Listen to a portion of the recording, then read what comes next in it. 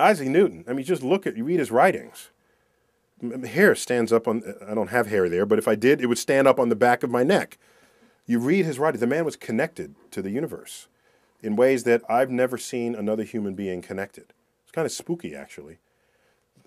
He discovers the laws of optics, figures out that white light is composed of colors. That's kind of freaky right there.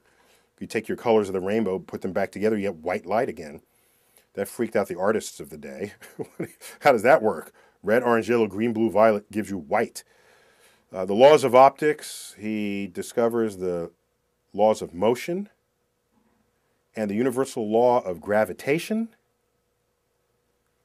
Then a friend of his says, well, why do these orbits of the planets, why are they in the shape of an ellipse, sort of flattened circle? Why aren't they some other shape? And he said, I don't know. I'll get back to you.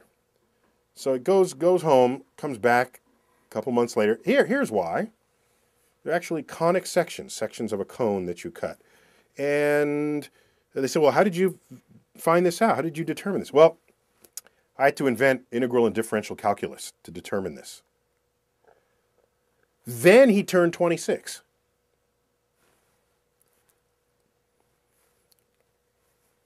Then he turned 26. We've got people slogging through calculus in college just to learn what it is that Isaac Newton invented on a dare, practically. So that's my man, Isaac Newton.